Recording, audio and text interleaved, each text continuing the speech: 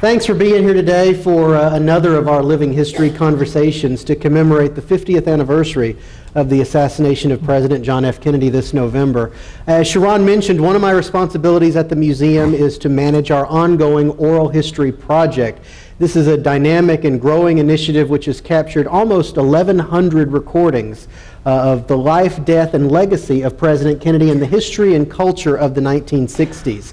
If any of you have stories to share about where you were when President Kennedy was shot, or memories of the 1960s and social activism of the time period, please get in touch with us via our website, jfk.org, and we'd be happy to add your voice to this tapestry of living history. From the Oral History Project, occasionally we have a voice that emerges, a remarkable storyteller who we like to invite back to the museum to share his or her story in front of an audience. And that's what Living History is all about. And you're in for a real treat today. We have a true hero of the civil rights movement here to share his firsthand account of not just civil rights in Dallas, Texas, but in Atlanta, Georgia, and throughout the South. And we're gonna cover a lot of ground today. We're gonna talk about a number of different activities through a number of different years. And I want to introduce our very special guest and a good friend of this museum, Ernest McMillan. Please join me in welcoming Ernest to share his story today. Thank you. Thank you for inviting me, man. Absolutely. And we have a few members of the McMillan family here. Do you want to introduce your family? Yeah, I'm very happy to see my mother here, Eva Catherine Partee McMillan, who is the heart and soul of our family constellation.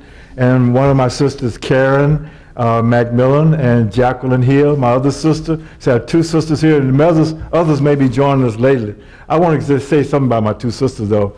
When I was growing up, they gave me holy hell, but I'm in a loving way.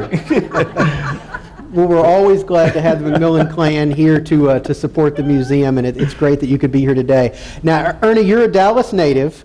At the time of the Kennedy assassination, you were attending Morehouse College in Atlanta, but I want our story today to begin in the early part of the 60s. You were a student at Booker T. Washington here in Dallas. We have your 1963 class graduation photo here to look at. You got involved in civil rights pretty early with the NAACP Youth Council here in Dallas. You, in particular, were involved in an early demonstration at the Majestic Theater. Tell us about that. Yes, I was a high school student at Booker T. Washington and a member of the NAACP Youth Council as well. And one of the activities we were engaged in, other than some of the normal regular activities like formal teas and get-togethers, was actually going downtown on Sunday afternoon to stand in front of the Majestic Theater, which is in downtown Dallas, and stand there in line, dressed up in our Sunday best, and wait for to be the next person in line to go before the admission counter and ask for a ticket. You could get a ticket to go to the basement or lower levels, I'm sorry, to the balcony levels, but to get to the main entrance to the matinee area, you had to buy a special ticket that was limited to whites only. We were politely told, no, you cannot get a ticket, and we would just nicely go back to the end of the line and wait till I get ourselves back up front again, and we would ask for a ticket again, and again we would be refused. This would go on for a couple of hours every Sunday that I can remember during the school year, and maybe during the summer too. It was a regular part of your routine to go down there and do this? Yes, give us a sense, a general sense of segregated life in Dallas, separate drinking fountains, separate restrooms. What do you remember growing up in the community? Well, I grew up in a pretty intact community. It's now called Uptown. It's Thomas and Hall Street area, bordered by McKinney and now the Central Expressway. That was my home for most of my life. I was born in that neighborhood. So venturing outside of it was not anything ever really expected or required because everything was pretty much there. We had movie theaters, barbershop, grocery stores, libraries, schools, the YMCA, the Bethlehem Center. Everything was right there within a mile radius of our home. And so from elementary school to high school, I could pretty much walk to any one of those places. Churches were there, the funeral homes. It was a very vibrant community with a lot of life. And so I grew up feeling like this is it, this is the world, this is my world. But as you grow older, you begin to see that restrictions for your movement, for your growth, for your development become more and more apparent. But at that time, the State Theater was right in our neighborhood, was right okay with me. I could just walk 3 blocks down the street and I would go to the State Theater. But if you were not allowed to go to the Majestic Theater or the Palace Theater downtown, the buses were segregated. Blacks had to sit to the back of the bus. We had the water fountains that you spoke of earlier, in which you could go downtown and shop, but you couldn't try on any clothes. Blacks refused to be able to try on the clothing or the shoes. You were stuck with whatever you bought. And the employment of African Americans at that time was pretty much limited to the service industry. So we had mostly maids, waiters, porters, butlers, drivers, people of that sort. For the journalist part of our community were in that occupation. But one of the good things is that the school system had dedicated teachers and well-qualified teachers who remained in our neighborhood, from PhDs to fresh graduates in our schools. Booker T. Washington was known for its production of academics, and I think our principal, Dr. Patton, at that time, was the first person to start the Black history, we call Negro history class, in the 30s. So we had that kind of tradition in our schools too. My family was a unique family, ordinary folks, but my mother came from a farming community out of Carrollton area, and my dad came from an East Texas community, but his family was a professional. His father was a doctor that started the first hospital over on Thomas Avenue, and he was specialized in obstetricians, excuse my French, and he used to travel and deliver babies by buggy. And my mother's family grew up in the Carrollton, White Rock area and moved to the inner city when my father got challenged by his age. In fact, there was also a restriction on owning your land too, and people were stealing land from African American farmers also at that time. So growing up in a family that had a wealth of energy and spirit, my uncles were very active in education. And one uncle who was the first executive secretary of the Progressive Voters League. So being involved in civic activities, my mother, for example, worked for the polls and helped register people to become registered voter by having them pay their poll tax, reminding them of voting elections coming up.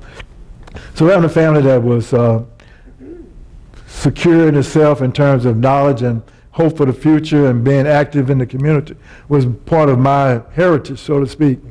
And so when it became apparent that we were being stifled for our own growth, it was just a natural response to do something about it. And so to me, at the age of 13 and 14 and 15, the NAACP activity was really timid and mild. And we wanted about, what are we getting a little angry and get moving here. But patience was the thing that was demanded of us, and follow stride, and that's what we did. So you graduated Booker T. Washington in 1963. Yes. In fact, in this photograph, that's you on the very far left, correct? Yeah, it might look like the Roaring '20s, but it was actually 1963. That was our senior class day, and we were just showing off our theme of Roaring '20s. And you moved to Atlanta to go to Morehouse College, and that's where you were on November 22nd, 1963. Walk us through that day and tell us how you found out about the shooting here in Dallas. Okay, Morehouse College is located in the inner city of Atlanta, and it shared campuses with Clark College, Spelman College, all joined it. So it's the center of the Atlanta University area. So it's pretty much an all African American community of schools. But when Kennedy was killed, just to be known as a person from Dallas made me on the enemies list. And so I was fortunate to have good roommates. One of those roommates was from Birmingham, Alabama, who had been in demonstrations in Birmingham that summer. And he was from Parker High School, which was one of the schools in the forefront of the struggle to liberate and integrate Birmingham.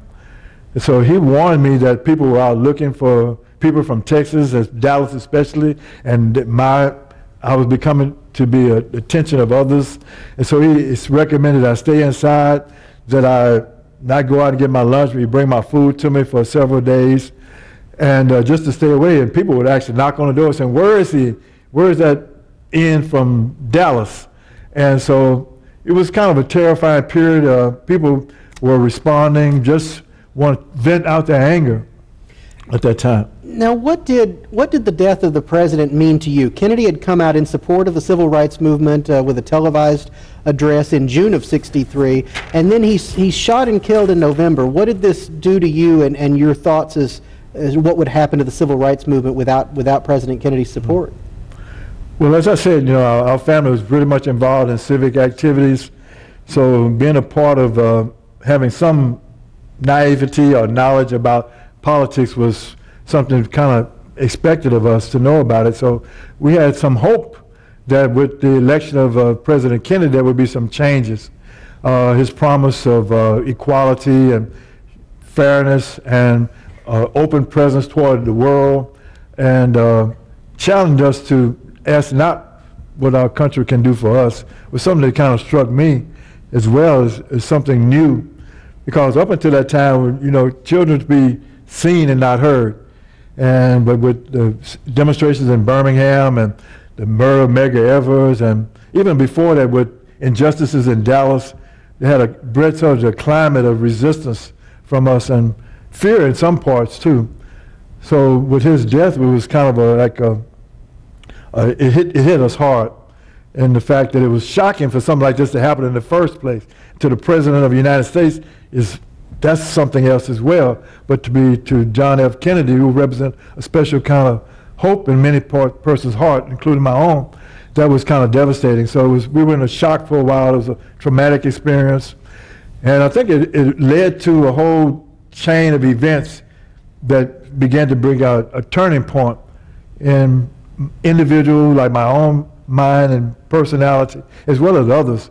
But as I said, growing up in Dallas had its own challenges. And in the 50s in Dallas, we were a segregated city. It was a headquarters for a lot of arch right-wing activities. It was a headquarters for the John Birch Society. If you were driving to Dallas, you would see a big sign saying, "Welcome to Dallas," thanks to the John Birch Society, which was an organization fighting against things like fluoride of water. To put fluoride in the water was considered a communist conspiracy. And so there was petition drives against fluoride in the water. There was bitterness to be involved in the United Nations. In fact, I think before Kennedy was assassinated, Adlai Stevenson was in town a month before that, and he ran out of town in a sense, attacked verbally and spat upon because he was the spokesperson of the United Nations and on an institution they felt to be outlawed, renegade. And you paid the price for that as a Dallas resident living outside the state because you were victimized at Morehouse. Well, I think people kind of have that sense that Dallas was unique in a lot of ways, and so, but just the fact that being from Dallas in itself for an African-American student may have been enough, because they know that another black person may not have been responsible for sure, but just the fact that in that hometown, somebody had to pay the price. And I guess I was one of those. While you were at Morehouse, you became involved with the Student Nonviolent Coordinating Committee, better known as SNCC. And you had to get your parents' permission to get involved with SNCC, and then you went to Freedom School. Tell us a little bit about the training you went through to become part of the SNCC organization. Okay. I think in those days, 21 was considered an adult, and I was like 18, and it was a dangerous job I was to be considered hired for, which was a field secretary. A field secretary is considered a person who would go out into predominantly black belt counties or in the deep south and the hardcore south. And in those times, it was southwest Georgia, Alabama, Mississippi, and some parts of Louisiana where SNCC was concentrated. And we were engaged in voter rights, education, and voter registration for the most part. And our theme was one man, one vote. And so, but it led to a lot of dangers, a lot of attacks. People would be attacked for just standing in line to vote. As I said, Medgar Evers was killed in June of that year for leading the voter registration campaign in Mississippi. And so it was not just a legal requirement, it was a question of danger and putting your life in jeopardy. But I was glad to have my father in Atlanta and my mother in Dallas, who were both supportive of me going. They said, both told me that if this is something I want to do, felt in my heart to do, then they would support it. And that's been a theme all my life. You know, you feel like it's in your heart to do, they would support it. And so my father was attending a theological school in Atlanta, Interdenominational Theological Seminary. And so he was right there. He could sign the papers for me. So I went from there to Freedom School in a little town outside of Savannah. I think it's called Dorchester School. And people like Andrew Young,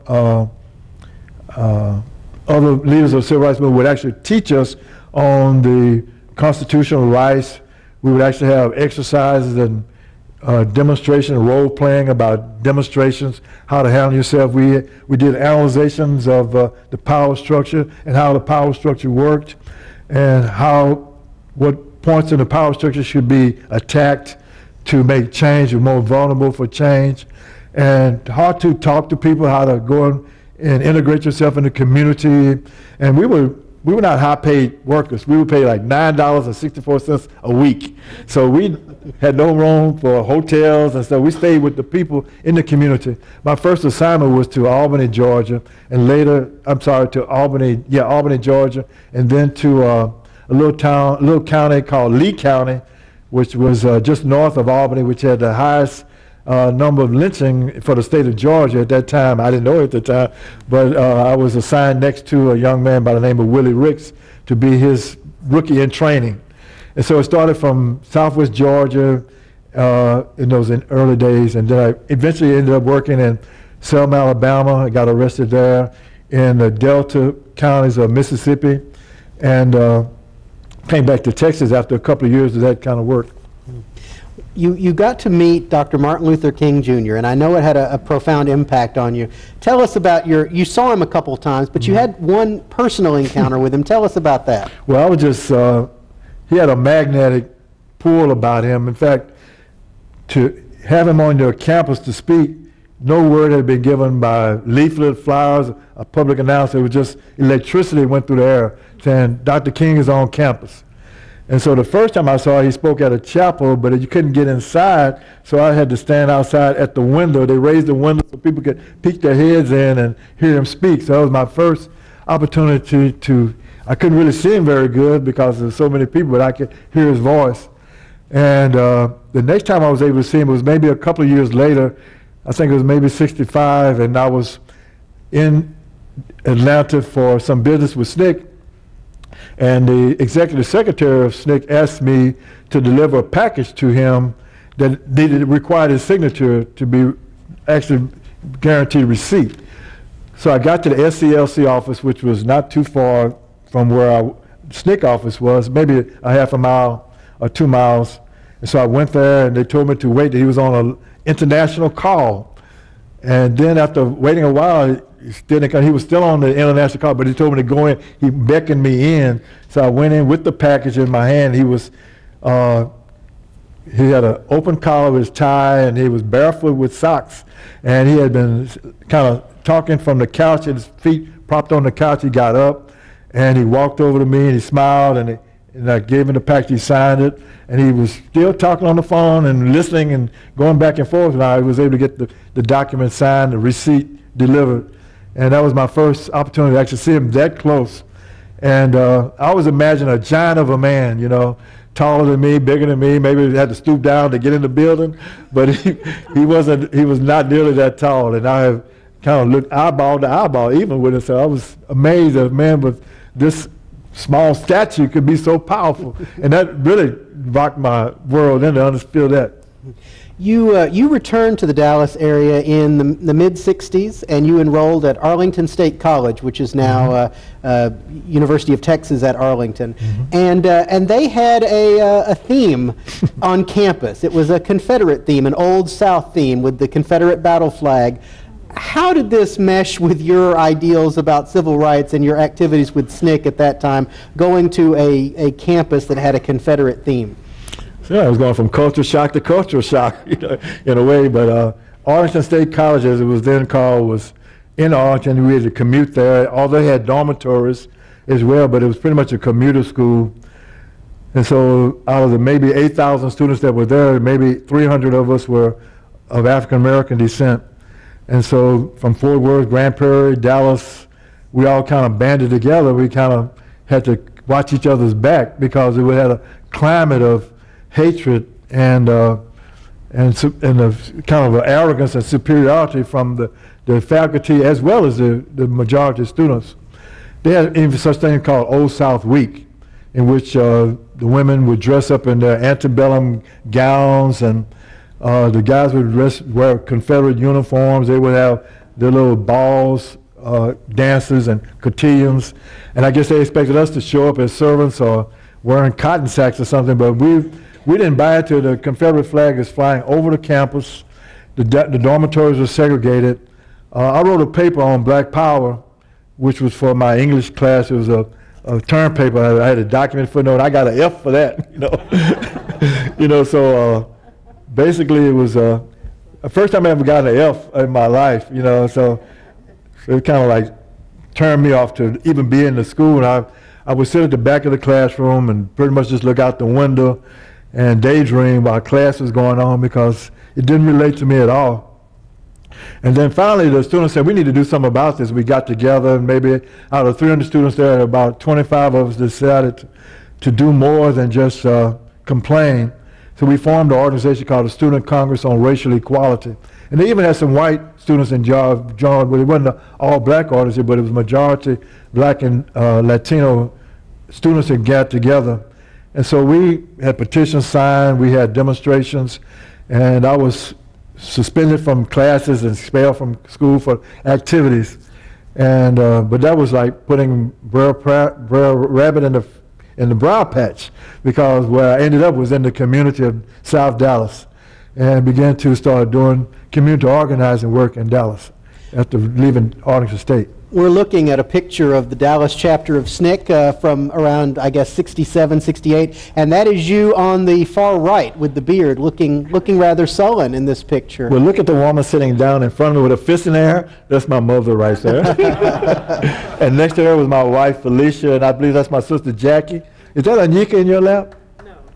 Okay. Now, oh, okay. Now, Ernie, when you got here, there wasn't a Dallas chapter of SNCC. You helped to found that.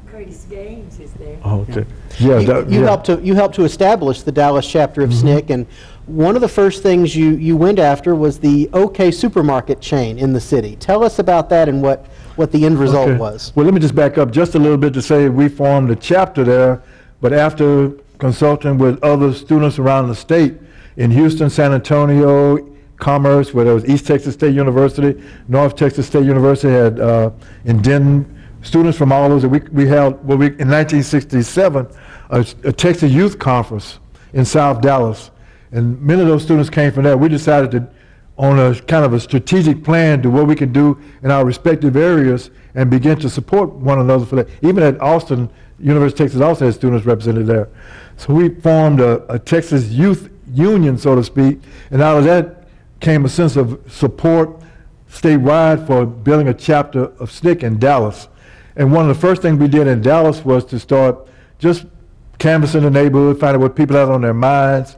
We began to publish a newspaper called The Black Disciple, which Eddie Harris, who was in that picture on the very extreme left with the glasses, was the editor of it. In that paper we had articles from letters from Vietnam, from veterans like Ed Harris's brother.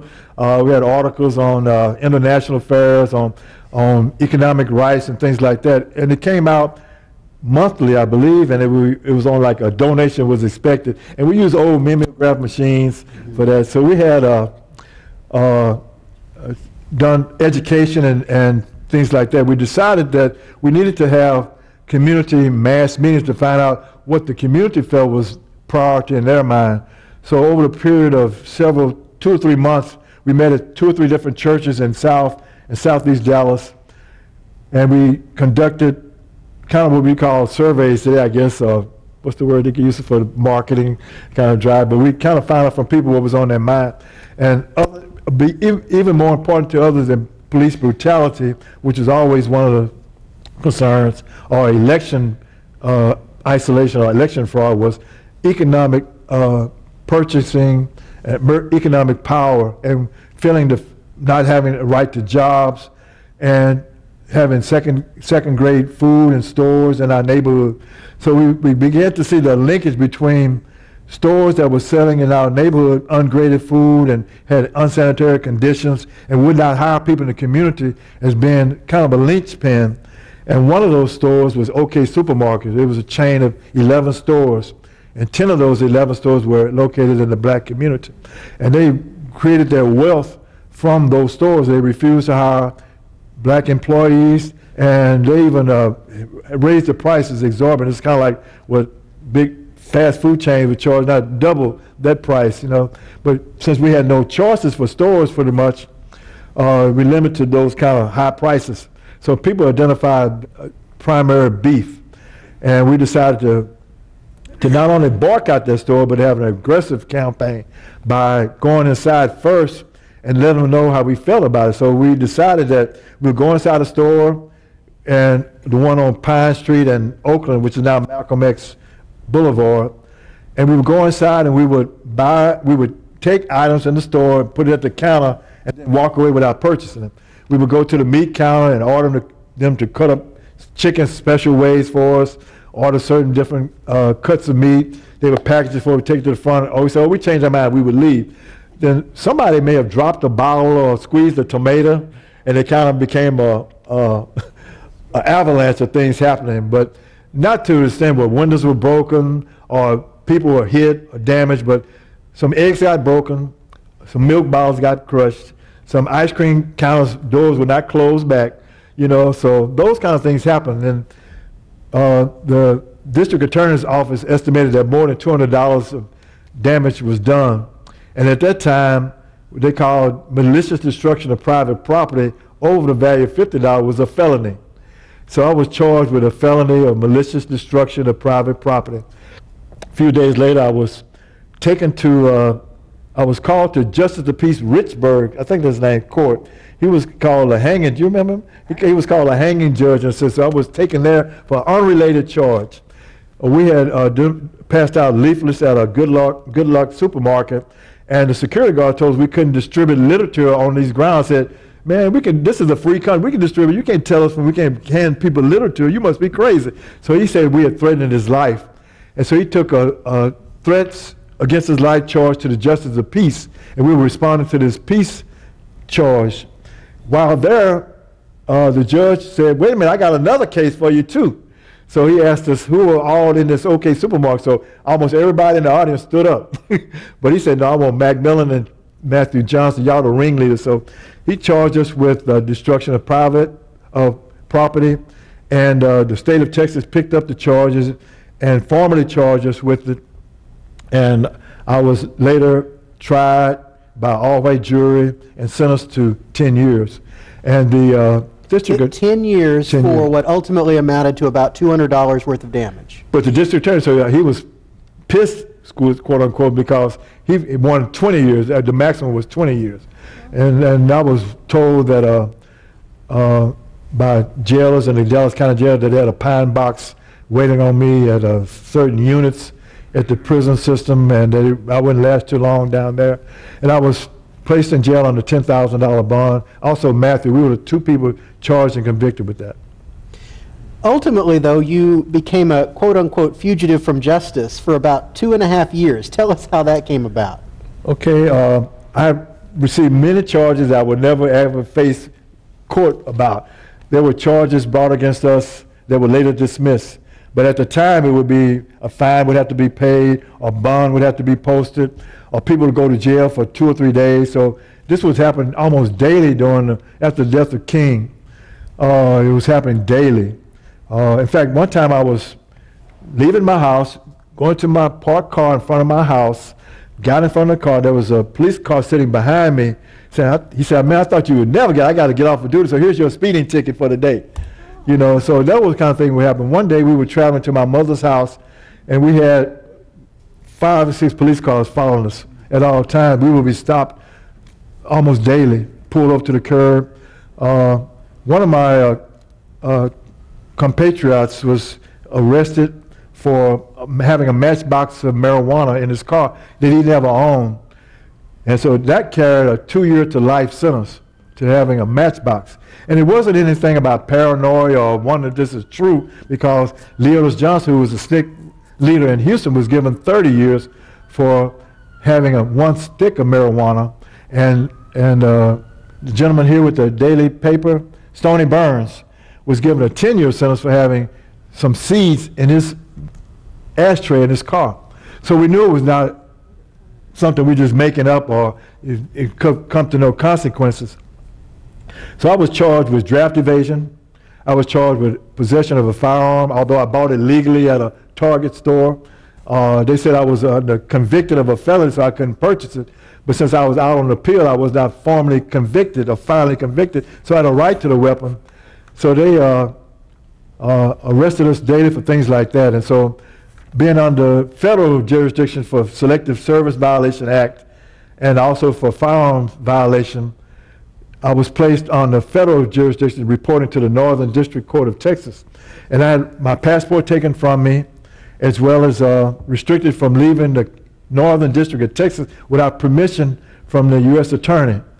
But during this period of 7 or 8 months, I had made several trips speaking in University of Pennsylvania, New York, other places, but I always had to notify them a few days in advance where I was going, the phone number I could be reached at. When I was returning, they would say, granted, you can go. So what turned out to be my last trip was the trip I was to take to the World Council of Churches in Greenwich, Connecticut. And a few days before, we submitted a request, but my court-appointed lawyer told me that we haven't got a return answer for them, but don't worry about it. It's going to be like all the, just go on and leave, because we get all the information to them. By the time I had arrived to Greenwich, Connecticut, I had received phone calls from the same lawyer saying, oops, there's a warrant out for your arrest. You shouldn't have left. And if you come back by using a major bus or airfare or something, they're going to be waiting for you there. They're going to arrest you.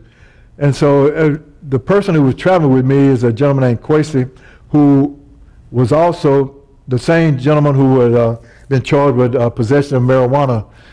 We were literally afraid for our lives because of the threats that had been made against us. The fact that that same summer, about 30 Black Panthers had been killed from West Coast to East Coast from very suspicious circumstances and outright murders, in my estimation. So we felt, and there was a campaign by the federal government called the COINTEL program, which we can get into more details if you like, that was called by the FBI and CIA to destroy the peace movement, the civil rights movement, and the anti-war movement. So this was a thing that was real, that was going on. So without planning, without any prior notice, we decided it's best for us not to return to Dallas. So we told the people at Greenwich we're going to go to New York and we're going to find a way to get back home. So we went to New York and we literally disappeared. And for 2.5 years. For 2.5 years, yeah. Wow. What's extraordinary to me is, despite threats against your life, despite threats of incarceration, you never stopped your activism. You continued to be involved in civil rights and speeches, and it's remarkable that you were able to do that under such pressure, knowing that you're in danger, your family's in danger. It's really extraordinary. Well, some of it just comes right to your doorstep. For example, I was in prison at the retrieve unit, and it was a Sunday, which is supposed to be a non-working day, a day of rest, the Sabbath, keep it holy, and they were telling us that we had to go work that day. And it was Father's Day also that same day, so I was expecting a visit from my family. So I said to myself, not to anybody else, I'm not going nowhere. I'm going to stay in my cell. And so I found out later that 8 or 9 other people had decided to make the same decision. So we were all placed in solitary confinement. And I learned later that those other persons had gone for their own individual reasons, some for religious reasons, some for just protest reasons, whatever. And that Monday, we began, that afternoon, Monday, when the work crew had gone out again, we began to hear noises, people screaming and shouting, and the noises of sounds like somebody being beat. metal being hit against the metal and things like that. So I was put on my shoes and started. I heard cell doors being opened. This is in the solitary confinement wing, and I was next to the last person. I heard people being beaten and struck. And so when they opened my door, they said, "Come out, McMillan." And there was a lieutenant with a bat in his hand, a sergeant next to him with a billy club and rubber hoses, and they said, "Get to the trailer, get to the, what do they call, the work wagon." And so I started walking, and they started visiting. I started trotting, and they had like a line of people striking us all the way through the building to the awaiting vehicle for us, which is a little animal cart with it pulled by tractor. And I noticed there were 8 or 9 other people ahead of me. And one gentleman was about my age, what I have today. He had almost died of a heart attack. He was suffering, had fallen out. Another was a Native American who I saw for myself, who never ran. They beat him walking he was from the Sioux Nation. He walked all the way without flinching or anything. They just beat him, and he was bleeding. And they made us work out there, some of us in shoes, socks, barefoot, without shirts, and for about 3 hours. And it was soaked with rain. We had to pull corn and pull the bags through the corn fields. And so it was covered with water, and so the weight of it just being soaked with water, and the corn was heavy. And they were screaming at us, cursing us and calling us all kinds of names, telling us move faster. They had all the other prisoners on their wagons waiting and watching us. We were being used as the model for what happens to those who refuse to obey their law. So it wasn't like I was dared to do this, but it was like just common sense. You're going to stand up for yourself. Right. And that's been the course of the events repeatedly. If you have questions for Mr. McMillan, hopefully you picked up a question card when you walked in. If you'd like to jot down a question, we'll collect those right now and go through as many of those as we can in the time we have left. Now, after you got out of prison, you have continued, and to the present day, continued to be involved in social activism. The picture we're looking at right now is you at an anti-Ku Klux Klan rally in the early 70s, I believe, or mid-70s. Tell us about, well, let's talk about Dallas, because here we are in 2013. The events you're describing are 40 years in the past. How has this community evolved and changed and matured in your mind? Where are we today in terms of race relations and civil rights? We've traveled hundreds of thousands of miles, light years differently, but in terms of the surface, in terms of some of the cosmetics, in terms of some of the arrangements, but fundamentally we still have a situation of caste and class and race as being determining factors in where you are in society. And so we have huge and deep pockets of poverty throughout Dallas today, alongside communities of extraordinary wealth, side by side in some instances. And we have homeless people who are being kicked to the curb and treated as eyesores rather than human beings. And so we have problems plaguing us, but I do say that we made some great changes from where I came from in 1957, in those years as a teenager growing up in Texas, when you had Tommy Lee Walker, for example, executed in 1957 for murder, rape, and robbery of a white woman when he had alibi witnesses who said he was with them at the time. But he was coerced into a confession. They had officers at the Dallas County Jail beat another prisoner in front of him and saying, if you don't tell us what we need to hear, that's going to be next for you. And he was, I think, 20 years old at the time. So we had that kind of situation in Dallas, along with segregation. The political scene was quite different, too. We had at-large voting at that time. You had to win votes from all parts of the city of Dallas to be able to vote for your neighborhood. So if the people in North Dallas didn't like you in South Dallas, then you could not be elected by even your own constituents in South Dallas, because you had to be voted on by everybody. It's called at-large districting. And that only changed, I think, in the 1980s, 1970s, thanks to a class action lawsuit that made where we have single-member districts now. So that was a big change that created more involvement, more engagement, and more participation at the Senate Council and even at the county level, too. So as a result of that, we've had new faces in bright places come to office and make some changes there. But the employment, economic situation, the caste system, the treatment by the police on innocent citizens oftentimes results in injustices. People have been sent to the electric chair for crimes they commit, but now we do have some redemption going on in that area of innocence projects being taking place. So reclaiming some justice in those areas. But the struggle continues, the struggle still goes on. It's a worldwide struggle now. I think it was in 1963, 50 years ago, when Kenya and Tanzania became independent.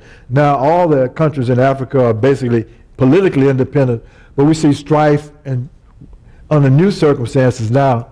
We hear about a war on terror today, but there was terror in 1492 right here, you know what I'm saying? And there's also terror during the 16th, 17th, 18th century right here in this country, not only against the Native American populations, but also against black slaves and indigenous people from Mexico as well. So we've had a continual struggle to fight, and the struggle still continues today. But I do think we're in a better position with young people like little Malcolm over there, who's a scholar and a student, and who traveled on a civil rights tour recently and brought back a lot of information for us to grow from. So we see the hope in the youth in our faces, and but at the same time, we have such policies like with the Dallas Independent School District of how they grade and promote and how they so-called educate. It seems to me it's more about training than education, more about standing your place than enlightenment. And so we have the teachers testing for the scores based on the test, not the curriculum. And it's kind of like a rote mentality being expected of students. And the zero tolerance, is almost making kids on a pathway from schools to prison. Because if you can get a criminal record for truancy or for speaking back to a teacher, so-called, or for having aspirin in your pocket, things like that, you can get a criminal record built up that paves the way for you for prison. And it's a thing like a chain of events, a system at work to promote that from the cradle to the prison. I want to take a question from our audience. Okay. Who do you feel was more influential in terms of the civil rights movement, John F. Kennedy or Lyndon Johnson? Okay, let me say something about John F. Kennedy, because he died before he could really get anything done. But under his administration, his brother Robert Kennedy was the Attorney General, and John Doerr was the Assistant Attorney General, Deputy Attorney General, I think they call him then, who led the fight for voting rights in the South. So having a presence of the FBI and the Justice Department in the South played an interesting role for challenging the voting process that really didn't become lifted until 1965, well after his death. So, but what problem I have is that the federal government was playing a balancing act, because to hold office nationally, you have to appease certain parts of the other parts of the country that may not be to your liking. So you cannot take a daring, courageous person not concerned about their career to send federal troops to Selma, Alabama, when people are being beaten up by a police force down there. But that's what it was called for. So you would often see people from the U.S. Justice Department taking photographs and taking notes while people are getting beaten. So I had a problem with that. Under LBJ, we were able to get a war against poverty, and we were able to see the voting rights bill enacted. But it was always with Kennedy and with Johnson, it was a pressure from below that caused them to act. It became in their self-interest to vote and make changes, because the climate and public opinion was shifting, and people were in the streets, were active, campaigning and educating themselves, and seeing there had to be another way. So I think it was that pressure, that groundswell from people from the bottom up, that made changes at the top. Another question, was your record ever cleared? No, not really. I'm still considered a felon. I never petitioned for a pardon. Don't feel it's like necessary to do. Maybe it should be nice to have a piece of paper say you're pardoned, but no, thank you very much. But no, still have I have been free of any crime or any conviction since those days. So I guess 50 years of having a clean record might mean something to somebody. We have time for one more question. Knowing what you know today, if you had the opportunity to do it over, would you still be a civil rights activist? I don't regret my past or anything about my life, even the bumps and the thumps and the losses and the separations. I wish I had been more of a I wish I'd been more intelligent to learn and not make the same mistakes again, you know, and be so hard to realize about consequences. Let me just say one thing, or one big step I made that kind of separated myself from the movement in a way was in the 1980s. There was a tendency for people to make a choice. Either we're going to demonstrate or we're going to build institutions in our community. You can't do the both. We're going to either protest against South Africa, against police brutality, against whatever, but we're not going to do anything in our community as far as building institutions. So it became like a choice. Why can't we do both? But it really does require a concentration of effort. So my decision in 1982 was to leave the National Black United Front, which I was the chairman of in Houston, to build a youth organization in Houston in the Fifth Ward community, which was one of the more economically distressed communities, as they call it, and to work there to build institutions that could provide some support, some avenues for young people to enlighten themselves, to grow up, to become more productive, more responsible, and more caring, more involved, and have young men especially who were without positive father images, a male role model, to just have someone in their lives who would mentor them, who would help guide them and show them some other alternatives. So begin to do that, not necessarily political, but I still vote every time I get a chance.